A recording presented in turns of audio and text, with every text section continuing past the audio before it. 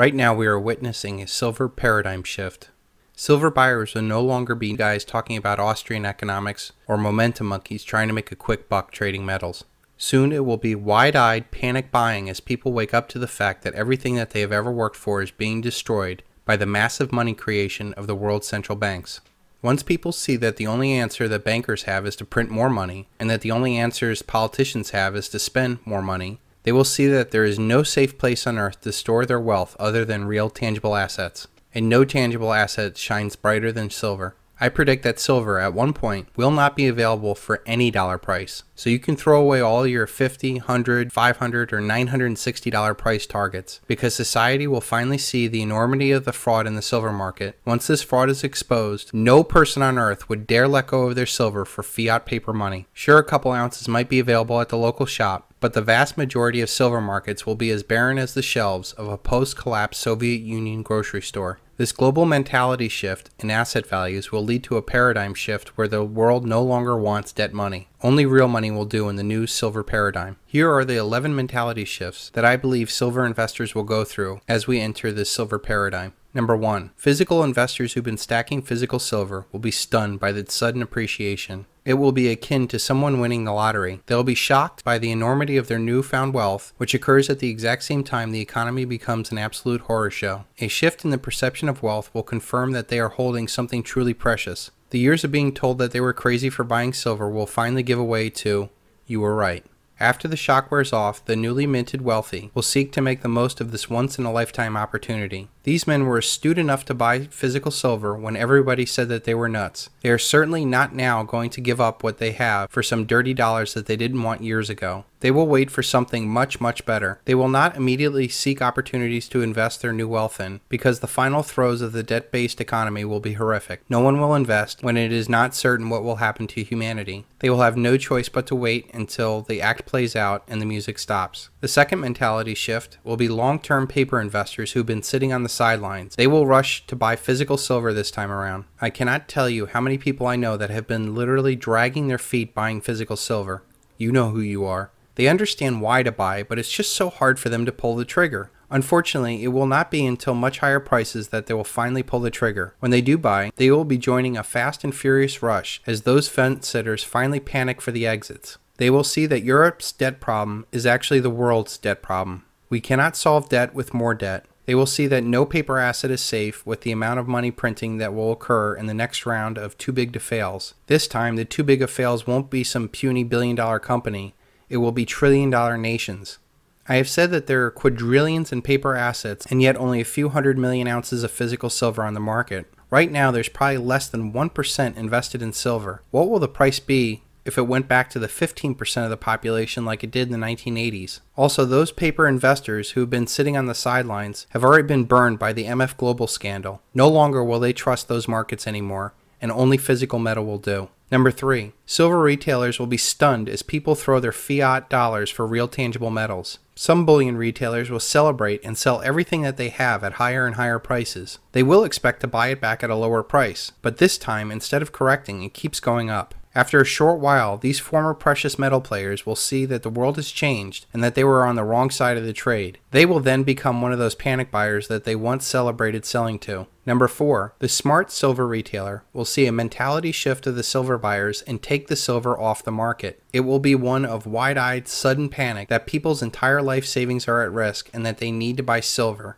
or any other physical asset for that matter. These new panicked buyers will not be letting go of their silver anytime soon because they will no longer trust the dollar, the stock market, the banks, or the government. The smart silver retailer will now see that the real money is not in selling the metal, but in holding the metal. The longer that they hold it, the more that they may never sell that metal for paper again. They will join the rest of the strong-handed investors that will not sell until a new monetary paradigm is established, or they can leverage their silver directly for other income-producing assets. The smart silver retailer will quit all their advertising, fire all their employees, shut down the vault, and wait. Number 5. The momentum monkeys who play the paper markets on real assets will seize upon the new mentality to drive up paper prices higher as they smell blood in the silver short water. Hedge funds will jump all over this market as they seek to squeeze every dollar out of the silver market. Vast paper wealth will be made in very short time. These momentum monkeys will fail to see that they were right on the trade, but wrong on the vehicle. The the paper market will cheat them of their ultimate reward of wealth. The mentality shift in asset values will send real assets soaring at the same time all paper asset markets fail. Even if the momentum monkeys are right on their long silver bet, there is nothing stopping the COMEX from changing the rules for paper traders capping their gains. There is nothing stopping a failure of their brokerage account like MF Global or their bank as the paper market sees up. There is nothing stopping people from not accepting their paper winnings for real physical silver.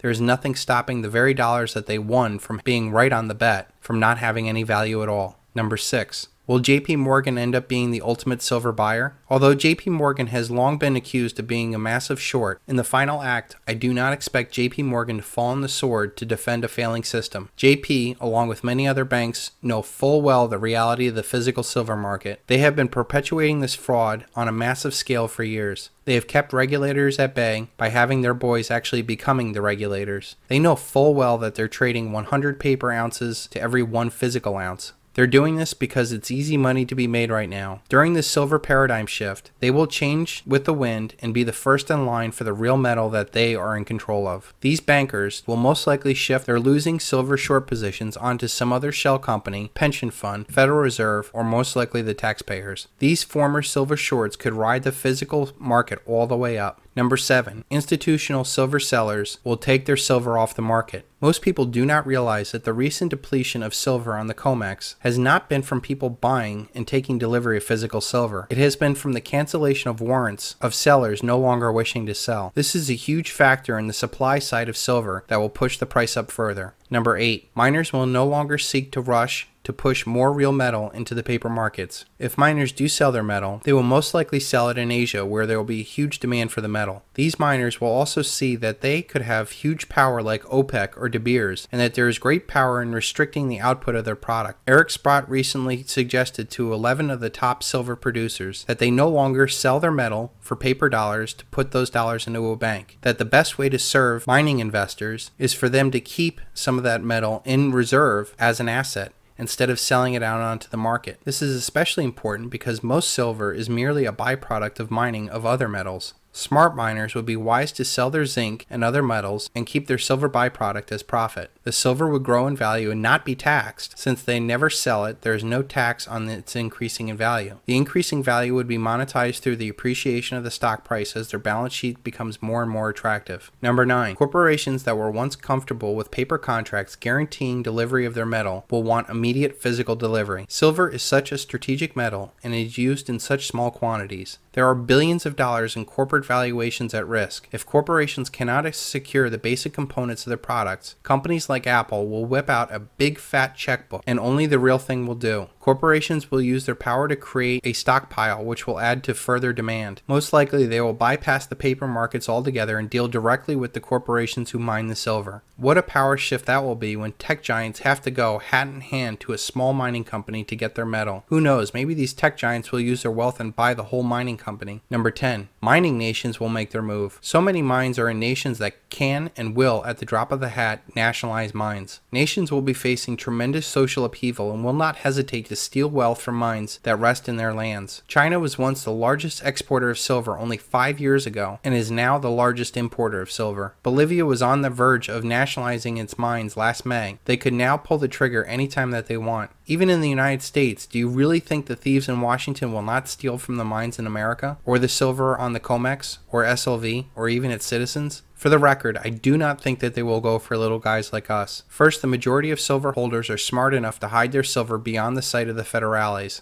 Second, the majority of silver owners I know are former military, gun owners who don't trust the government. They will never willingly give up their silver to anyone any more than they would give up their guns, food, or children. And if they won't give it up, what are they going to do? Send a SWAT team to grab some mercury dimes that may or may not be there? That will go over well. Finally, I believe that the government will have much bigger problems on its hands, with riots, wars, and starvation, to mount any effort of confiscation. And all of this assumes that these bozos in Washington and New York even understand how important silver is. Number 11. The anti-hegemon makes its move. I have written before that there is a group of nations that have not benefited from the current world order and are seeking a way to end it. They have been very wise not to agitate the mortally wounded beast of the Anglo-American Empire. They have been sitting on the sidelines, sharpening their knives, waiting for the right time to carve up their remains. China is leading these nations with their huge dollar reserves and opening up new markets like the Pan-Asian Gold Exchange and the Hong Kong Mercantile Exchange. These nations are using their paper assets to buy real assets all over the world. China is now on every continent buying oil, farms, and mines. They do not waste their wealth on frivolous showcase properties like the Japanese did when they bought golf courses or Manhattan skyscrapers. They're buying assets that will be the basis of real power in the new paradigm. All of these mentality shifts and real asset values will ultimately lead to a silver paradigm shift in power. Those that have real assets will be the ones making the rules. Those investors who have physical metal will finally have the upper hand over the paper manipulators.